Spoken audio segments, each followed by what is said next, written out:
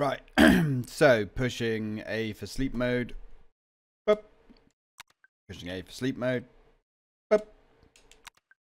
Hey guys, and welcome back to another Let's Play. This is Outbreak, the Nightmare Chronicles. This is like a super budget fan make game, I guess, of well, Resident Evil style survival horror. Now, this game is actually made by like one person, supposedly, which is pretty crazy. I actually bought this in a sale for like £4, and well, look, it is what it is. Okay, I had my fun with it. It was a bit of a laugh.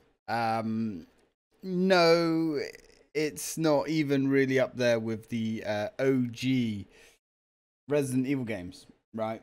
But why would it be? It's a fan-made game by one person. You can't really compare it to a AAA offering from somewhere else.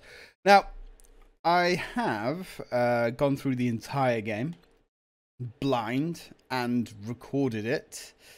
But like I said in my update video, the only problem with that was because I reformatted my computer and I had to reinstall everything. OBS wasn't set up properly. My mic sounded terrible. The game sound didn't record.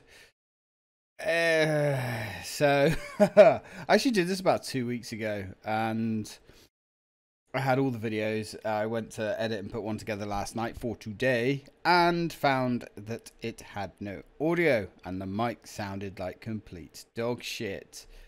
I went through all of the videos and they all had the same issue, so they all went into the recycling bin. Don't like redoing LPs, but where we were going to have a blind run, this obviously isn't. Anyway, this game certainly has its problems. Yeah, definitely has its problems. Now, one thing that I didn't realize at the time that I know now, there's a whole series of these Outbreak games. This isn't the first in the series, so bear that in mind. It doesn't really do a good job of introducing the characters, and my god, right? If you don't like reading, you're probably going to have a bad time, because there's a lot of reading in this game. A lot of too much, to be honest, you know. But it is what it is. Anyway, let's have a look at Outbreak. Welcome to Outbreak from the developer. Thank you very much for purchasing and playing Outbreak, the Nightmare Chronicles. This game was created by a solo indie developer, and your support is massively appreciated. Please post any feedback in the forums. Also, I must say, I attended a live stream of what I could actually see, which was about 10 minutes or so before my internet took a massive shit.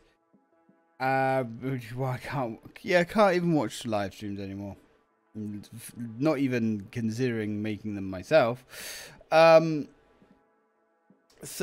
the developer's actually a really chill dude. He takes criticism, even pretty harsh, blunt criticism. He actually takes it, and he has improved massively from his original game. So you know what? Fuck it. Props to this guy. Okay, because he's not a whiny little bitch that gets offended. He actually takes the criticism back on board. He thanks people, even if they're really harsh to him. He thanks them for playing his game and trying. You know, he's a good chap, and mad props for that, because even AAA developers these days get all offended and pathetic when they get a little bit of criticism. Right, with that being said, let's go. So, you know, I mean, you can see straight away this. I'll tell you what this game reminds me of. It reminds me back when Xbox Live Arcade first started on the 360, not the original Xbox. That was a little bit different. But on the 360, when they brought out the Xbox Live Arcade, which was what, 2007, 2008? Because it didn't. I don't think it launched with the machine. Back when we had the Blade interface, do you remember that? That was sick. Now, I think if this came out then, it probably would have done fairly well. I mean, we are running this on the Switch. It is from what I can understand, on everything. Anyway, let's hit up the game. So this is episodic. I'm guessing, I don't know if these were extras or whatever, or whether they just came out after the first you know, you made your initial purchase and then as things went on, these became available. I don't know, but we have it all. It's not a long game, I will say that. We can continue the save game, but obviously we're not going to. So let's hit up. Start chapter. The wind was howling, but the rain finally ceased. Lydia surveyed the quiet room, soaking in the calm after her escape. There was no chance of leaving back through the window. The other survivors were on their own. Before her, she saw beds and a storage trunk. There were a few things she might be able to use strewn around as well. She knew she wasn't safe though. The building looked huge from the outside, and she could already hear the moans of the damned through the walls.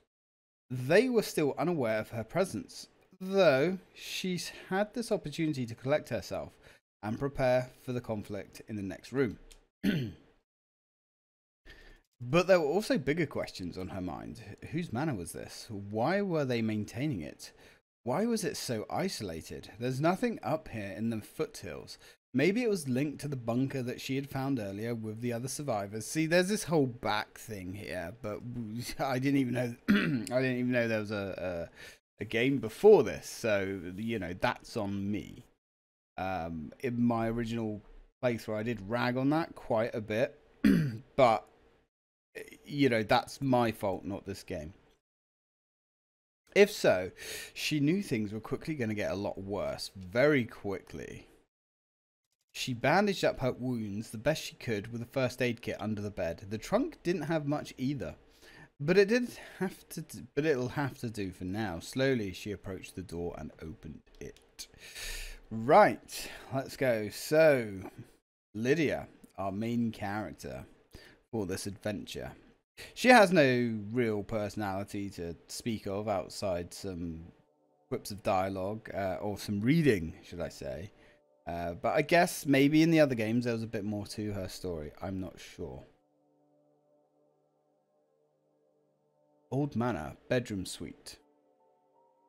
8:30 p.m. Explore the manor and find a way to survive. So here is our... you know, the animation. Like, this was my biggest criticism about this game. I'm going to be real with you here, guys. My biggest criticism for this game is the animation. If he could, I can't bloody remember his name either at this time.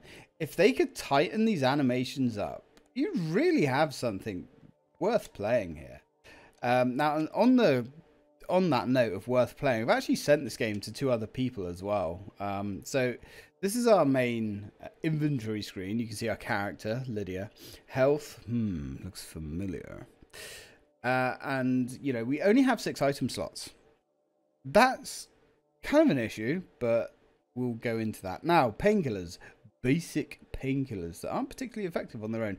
This is basically a green herb. You can take it as is, or you can mix it with something a little bit down the line. Okay, so the Katana 9 Special, a common civilian sidearm. It fires 9mm parabellum rounds. So this handgun is your main standard issue basic weapon.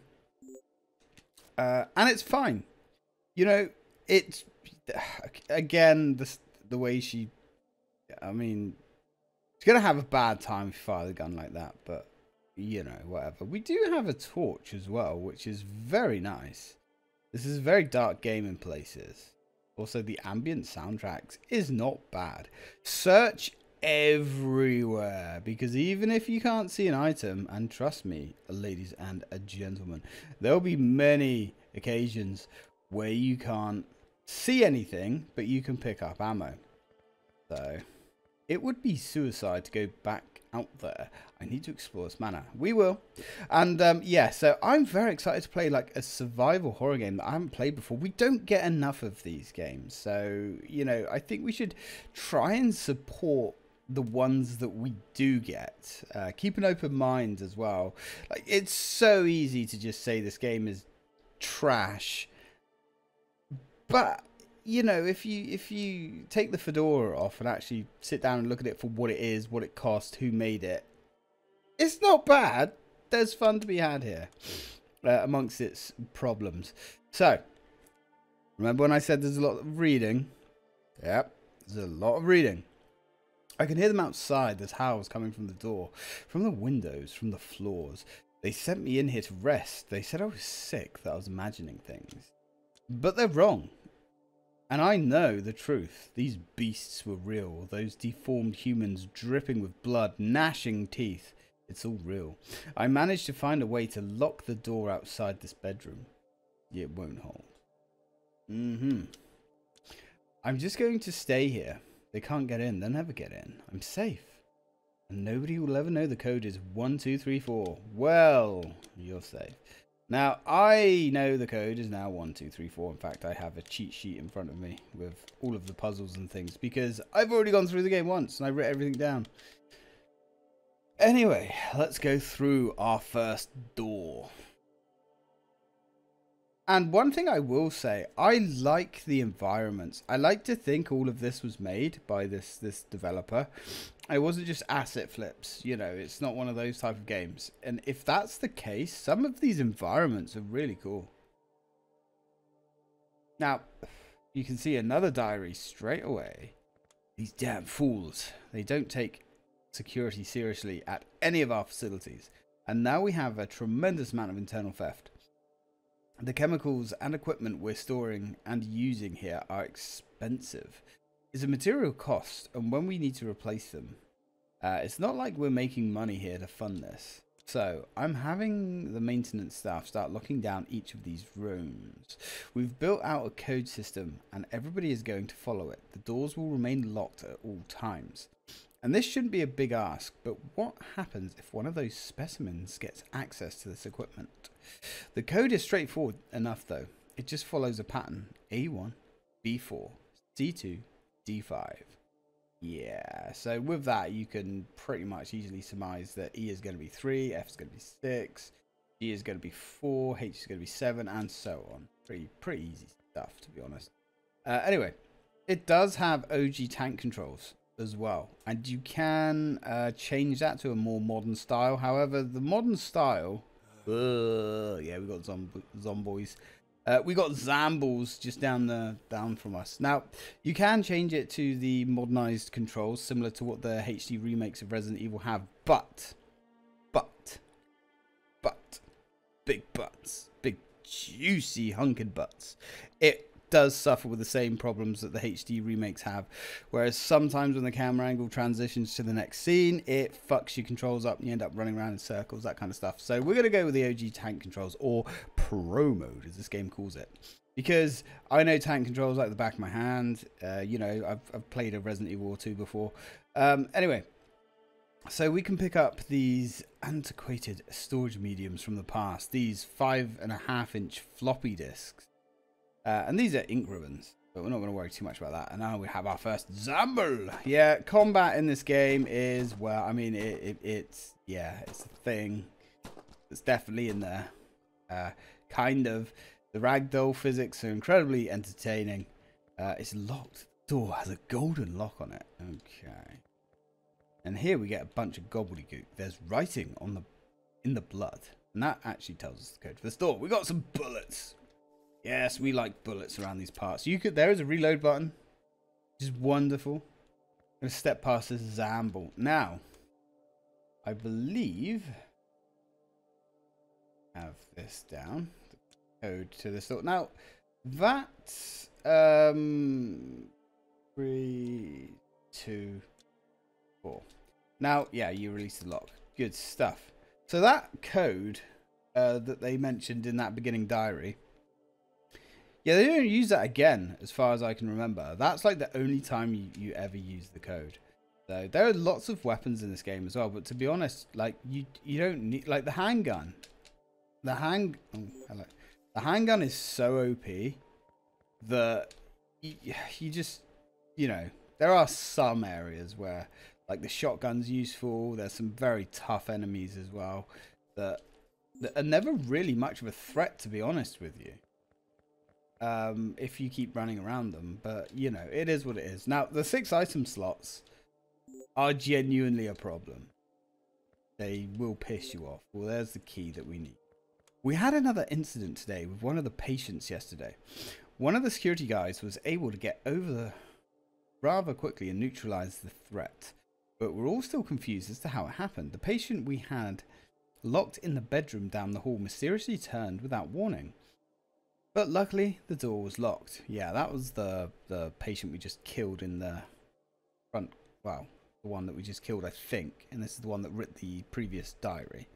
We were able to lure him into the hallway and take him down immediately. Nobody was hurt. We need to get more serious about security, though. We have more people coming in who require our unique brand of healing. And we need to stay sharp. I've ordered additional supplies, including anti-personnel weapons, so we're safe. In the event of an outbreak here, we're going to be ready. Yes, ready.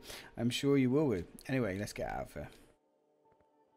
So her actual running animation, I don't think is too bad. It's just her the way she just, you know, casually strolls off.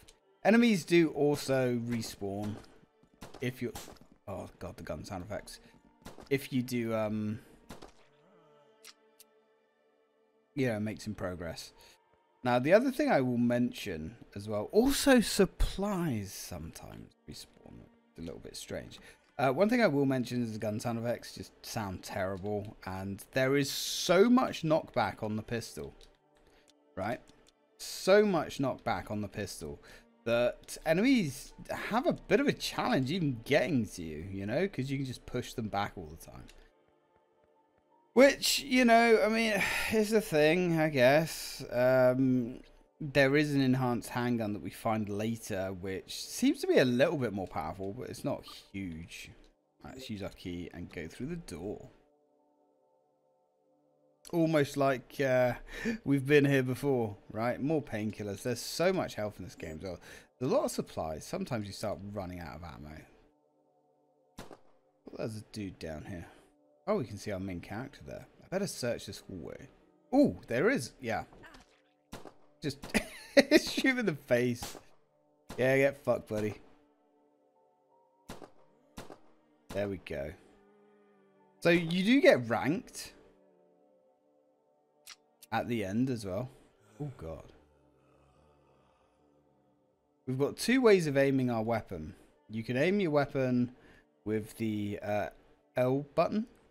And that just aims, basically, brings the gun up. If you push the LZ button, which is the trigger, she will actually auto-target enemies. So, anyway, let's grab some bullets. Did I mention there's bullets everywhere? Did I mention that? I'm pretty sure I mentioned that. The lock is jammed. I'll need some tools to force it open. Well, I'm pretty sure we can find some tools around here. Oh, God. Yeah, you can jib it out and, like, run up the walls as well a little bit sometimes. Ooh! Which is quite funny. Now, you do have a decent amount of health. It's not like you're going to die in about 17 seconds, you know, flat or anything. You come up against anything dangerous. There's also lots and lots and lots of save disks. When I mean there's lots of save disks, I mean there's lots of save disks. Look at this. We've got 2 zombies. Not sure why only one of them's coming at us, but that's fine. I'd rather take 1 on at a time than 2. There we go. Get the fuck out of here. That looks like... Look at the way he's just like passed out. He's like out of it, man. He's fucked. We've got some shotgun shells. Gee, does that mean we're going to get a shotgun? Probably. What else we got in here? Anything good? It's very difficult to see items as well. That's something I will definitely mention. It's hard to see items. But, you know, that's my cross to bear. There's really nothing in here apart from some shotgun shells. Now, it looks like you're going to be getting into like this big sprawling manner, kind of like the original OG games, but it's not. This game is very linear. Sadly. Oh my god, look at that. Yo. You're looking very plain tonight, Lydia. Alright, anyway, let's go. Yeah, she's no Chris. Oh, hello. Oh god. Now the biggest threat that I actually, to be honest, came across, I think, is these guys on the floor. We're gonna eat some painkillers. Those guys on the floor suck. They're really hard to hit. And, you know, usually in the OG Resident Evil games, you know, if a zombie was crawling on the floor, he was probably really injured. No, in this game, the zombies that are crawling on the floor seem to have the full amount of health. And they really can do damage to you because you don't really knock them back, which is frustrating. Looks like somebody is storing quite a few plants here. I don't know what any of them are, though. We also have these. These are like poison zombies, I think. You know, I completed this entire game and poison was never really an issue. I think I got poisoned once. Considering the amount of poison zambles there are, you know. Ooh, fuck. Blew him into next week. Come on, buddy. Come on. Come get your medicine. There we go. Lead bullets for you, sir. Yeah, ragdoll. Alright, let's take this guy out. And now it's not just zombies that we fight. There are other things as well, but you know, you're not going to be seeing anything like really impressive. Oh, you dropped some bullets for me. It's very kind of you. I'll certainly be having those bastards. Okay, so in this room, behind door number 3, we've got some shotgun shells, we've got a zombie, and we've got a diary. All right, let's take out the zombie anyway. Probably don't need to take this guy out, to be 100% honest with you, but fuck him. Get fucked, pal. Take the shells. We've now got the entire upper floor on lockdown 24/7. Management is getting jumpy and they're doing inspections often. It's such a pain to keep locking and unlocking the doors every time we need to go somewhere, though. Isn't that like a good thing? So, you know, the zombies don't get around. I'm just saying. The garden access way is probably our largest point of concern. We have a fence around the complex, but those woods are deep and someone could easily come in from out there.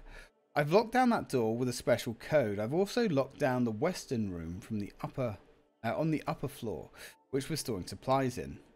I've set the code to 3851. I'll switch it daily to maximum purity. You do. Right, so that medicine, this syrup, is what we use to cure poison. It is your blue herb, shall we say. Not enough inventory space to pick up the floppy disk, yeah. Okay, well luckily there's a box room coming up. Let's just saunter on through. I like reading this. Looks like some huge force tore off the railing. I better be careful. Oh no. A huge force, you say? Well, we're sure to be on the lookout for that. There's got to be a way to get into these rooms. Maybe some logs were left behind. Yeah, maybe they were, Lydia. Maybe they were. Maybe we've just read a load of them. I think this one was the 3851 door. It's not 3851 door. In that case, I could sequence break, I guess, but yeah, there's no point. I've got all the codes to all the doors written in front of me, so. But we're not going to cheese it. Hey, friend, look at the zombies, man. They don't look bad. They really don't, you know. Uh-oh. We've got... Oh, God. We've got 3 zambles here. This could be bad, actually. Let's do a tactical reload. There we go. I've never seen all of them come at me before. Admittedly, I've only done this once, so, you know, there's that. Ooh. When you hear that weird snap, I don't know if that's... Oh, God, yeah, the big fat zombie's actually a little bit tougher.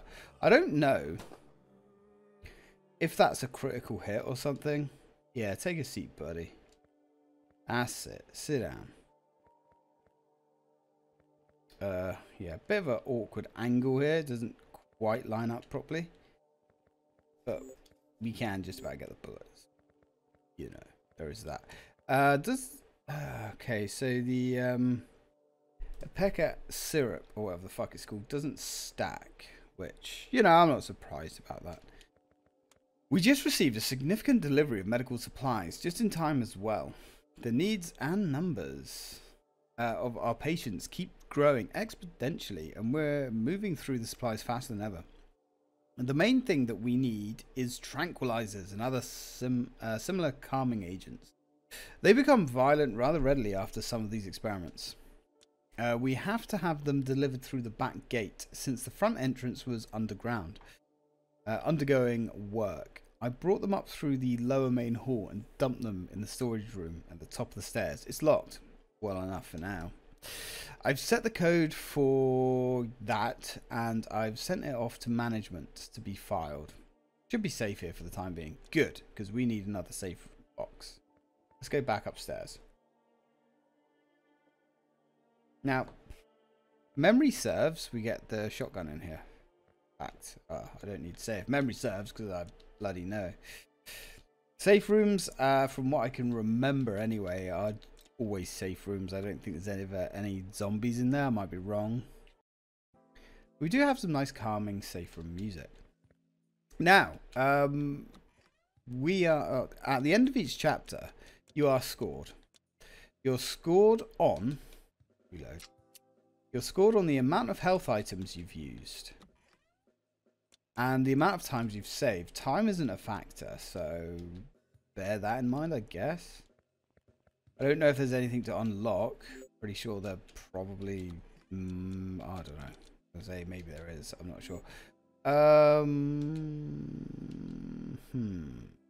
We want to take the shotgun. I guess we could take the shotgun. I just sneeze. Jesus. Maybe I'm coming down with a touch of the old whatever the fuck the virus is from here. Right. Okay.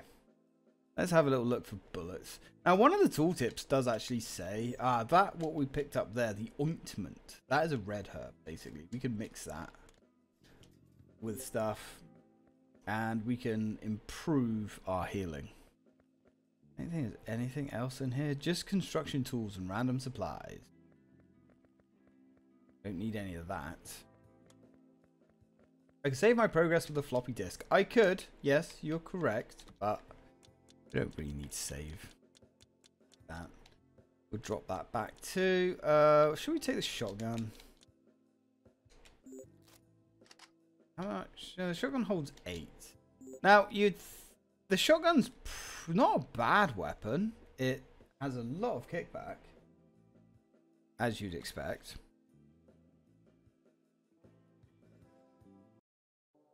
Fun weapon to use, I suppose. Anyway, let's go downstairs, because we're still looking for some tools to get into that other room. There's definitely something a little bit funky going on in here. But look how cool these environments are. If this guy crafted all this, this looks really cool. It really does. I'm not gonna be a dick for the sake of it. You know, I'm not gonna take anything away from what this guy's actually developed. Let's see if we can go through here. We can't go through there just yet. It's locked. Possible that the code is written around here somewhere. Oh, that was probably, what was it? 3851. 3851. Surprise Pikachu face.